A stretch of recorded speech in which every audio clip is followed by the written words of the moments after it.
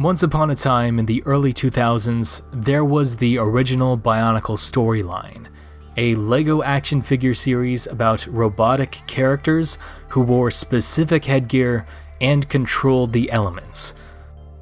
After running for about 9 years, the series reached its conclusion in 2010, and to this day, it stands as one of the most ambitious multimedia narratives ever designed for children, with content spanning across comics, movies, video games, web serials, as well as chapter books. For a while, it seemed like the franchise's time in the spotlight was over. But then, one day, BIONICLE was reborn.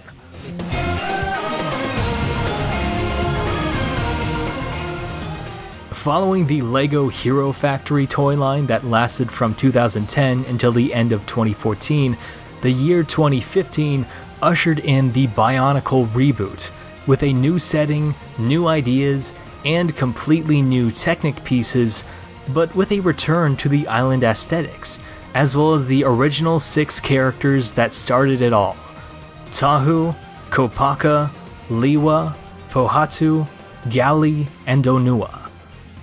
This is Lavapasta's Guide to BIONICLE Part 5, Rebirth. On a distant island overrun by skull-shaped spiders, the prayers of 6 villager tribes are answered by the arrival of 6 mythical heroes, who are destined to find golden masks of power and bring peace to the island of Okoto. This new island isn't quite as fleshed out as the island of Matanui from 2001, but it is still a return to form. And although the new villager tribes all wear what is effectively the same mask piece, I do appreciate how they aren't bound by the same gender restrictions as the Matoran from Generation 1. Any female character you imagine can now be part of any elemental tribe you want, and still fit in with the story's canon, which is much more freeing to the imagination. I know that Hero Factory was kind of lackluster, but their greatest contribution to society was the CCBS system, a series of Technic parts specifically focused on ball joints, which gave us Glatorian hands that were much less prone to fracturing, made the figures feel like they had more volume, and gave them more geometric shapes in their designs. It may not have as many steampunk pistons as the previous generation of BIONICLE, but the CCBS system used for the BIONICLE reboot offers a lot of improvements. By making the figures look like they consist of basic shapes, they become much easier for artists to draw, so it makes perfect sense that BIONICLE 2015 also consists of Flash cartoons made with 2D animation. The biggest reason why I even started making videos about BIONICLE in the first place is because of the 2015 reboot's approach to character design. Because in my eyes, the 2015 January wave has some of the greatest character designs in BIONICLE history. Each member of the original cast has their own distinct silhouette, which makes them stand out from each other. Characters have height differences, Kopaka has massive shoulder pads, Pohatu's armor is asymmetrical, Onua has a gigantically wide torso, Gali has feminine body proportions, Tahu's blades spike out from his back like samurai battle flags, and while Liwa's mask might not look anything like his past incarnations, his weapons do look like a combination of his axe from 2001 with his arrow blades from 2002. What's more, they actually made a gearbox function that doesn't get in the way of articulation, and to top it all off is the fantastic return of dual weapon functionality, which had not been present since 2002 and 2004. Personally, I never was able to acquire the 8572 Tahu Nuva figure that came with a lava surfboard, but I was able to get Toa Likon's Sky Surfboard in 2004.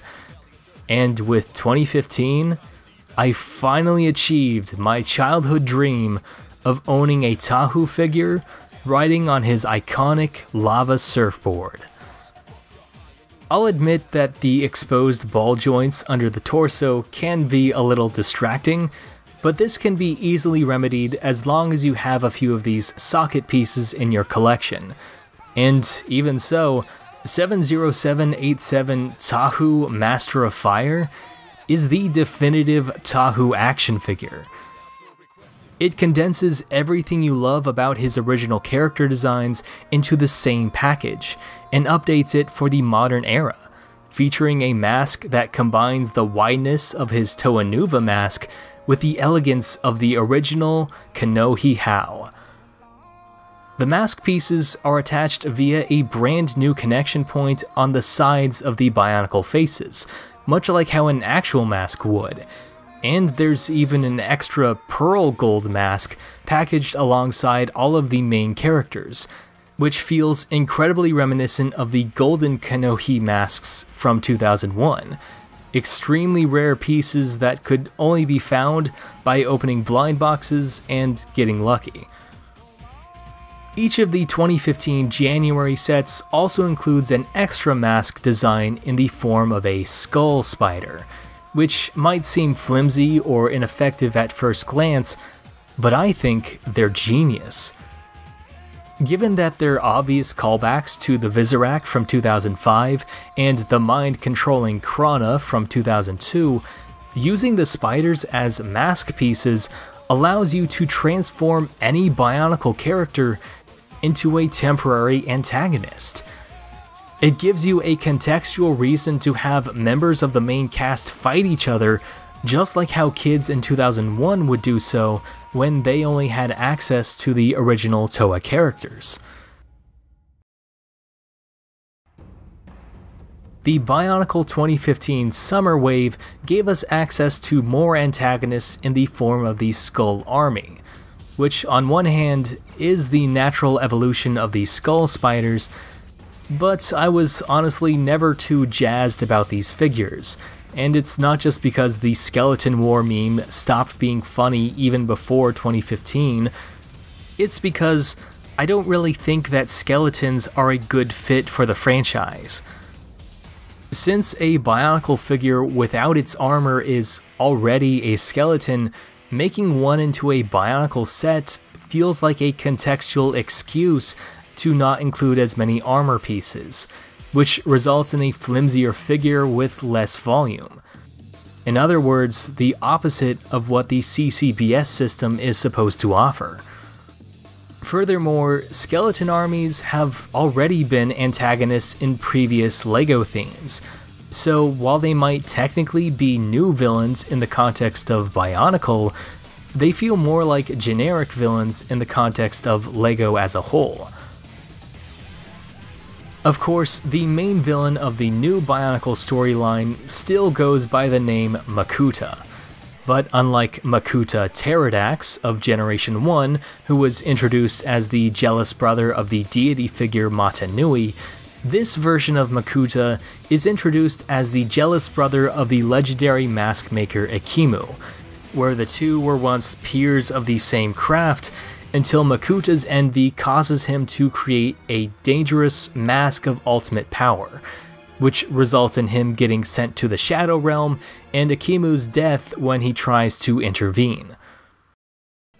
After the main characters arrive on the island of Okoto and recover their masks of power, they set off to find the tomb of Ikimu the Mask Maker, and like a microcosm of the franchise itself, they actually manage to resurrect him from death, only to find that Ikimu's Mask of Creation has been stolen by 2015's final boss, the Skull Grinder.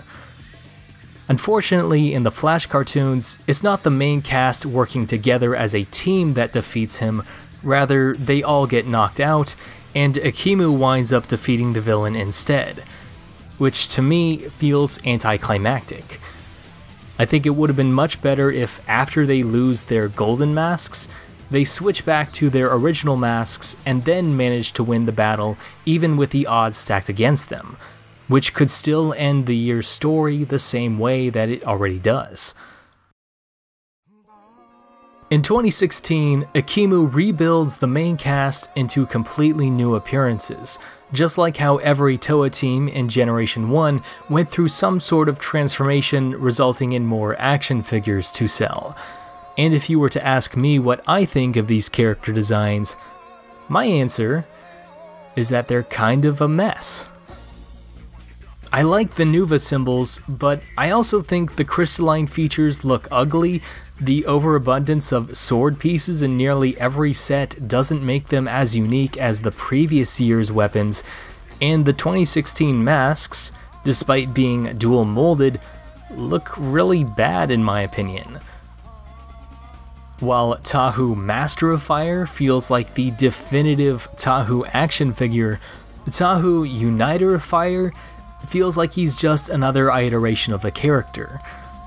Or at least in his base form, because the main feature of the set is his ability to combine with a Firebird character from a different set, which does make him look a lot better.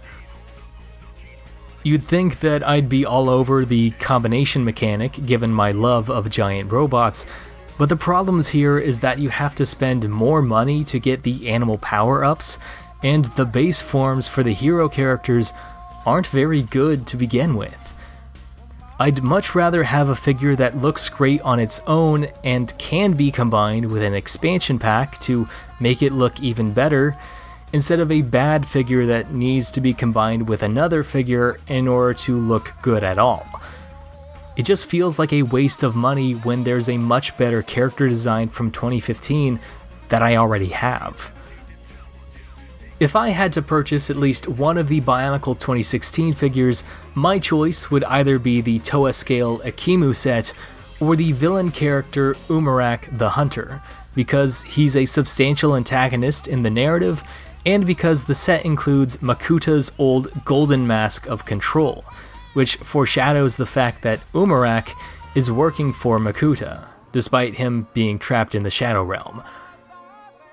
In the 2016 Journey to One story animations, Umarak basically sets a bunch of traps for the animals, harasses the protagonists a few times, and once he gets his hands on the Mask of Control, he uses it to summon a bunch of elemental beasts, as well as to transform himself into an abomination.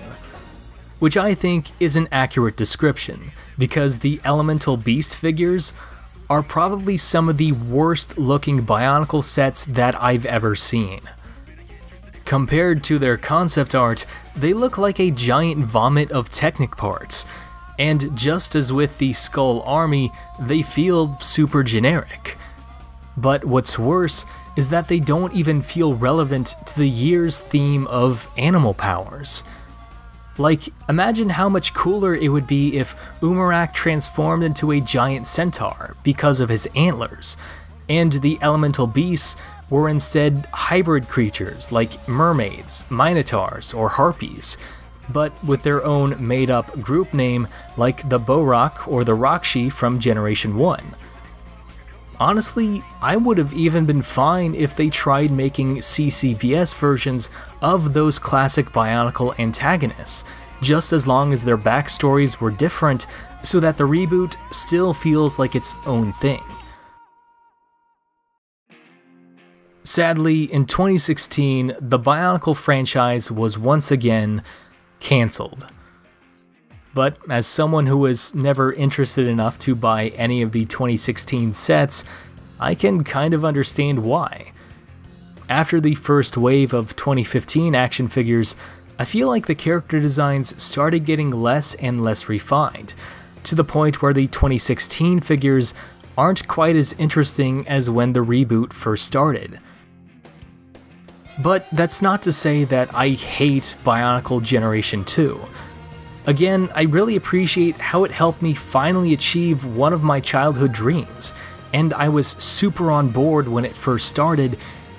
It's just that they didn't keep up the momentum, and didn't really flesh out the narrative's lore as much as they could. opting for general nondescript ideas rather than specific species names. As a whole, Bionicle Generation 2 is still cool, but it also feels kind of generic. Which isn't terrible, it just is what it is. Now, since I have so many opinions on this subject, you might be asking me, well, what exactly does Lava want from a Bionicle reboot? And if so, I'm glad you asked, because I have a few ideas.